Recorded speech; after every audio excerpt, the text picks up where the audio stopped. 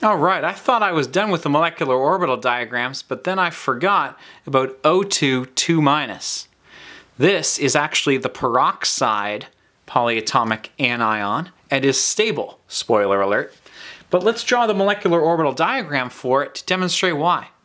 Well, each oxygen brings 6 valence electrons with it, 2s2, 2p4.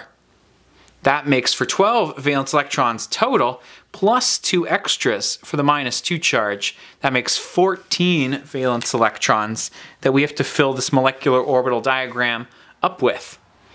Now, O2 and F2 and Ne2 have a molecular orbital diagram where the sigma 2p bonding orbital is lower in energy than the pi 2p molecular bonding orbital. That's because oxygen, fluorine, and neon have more protons in the center. They actually have smaller atomic radii than nitrogen, carbon, boron, beryllium, and lithium, for which these are switched.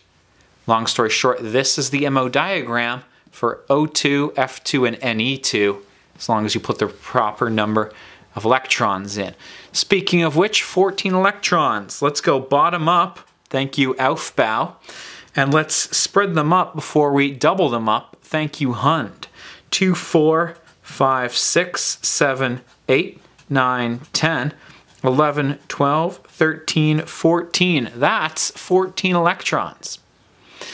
Let's calculate the bond order for this species. It is the number of electrons in bonding orbitals. 1, 2, 3, 4, 5, 6, 7, 8.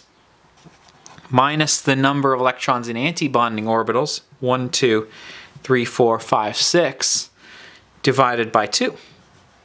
That makes 2 over 2, which is 1, which means that in the O2 2- species, there is a stable single bond. I'd like to point out that because all of the electrons here are paired, O2 2- is a diamagnetic species. And because I can, I'd like to draw you the Lewis structure for O2 2-. It is a single bond between 2 oxygen atoms, and each one has a formal charge of -1. That's why they add to -2. You might recognize this as the center piece of hydrogen peroxide, H2O2. But more importantly, this is the MO diagram. We are done. And there you go.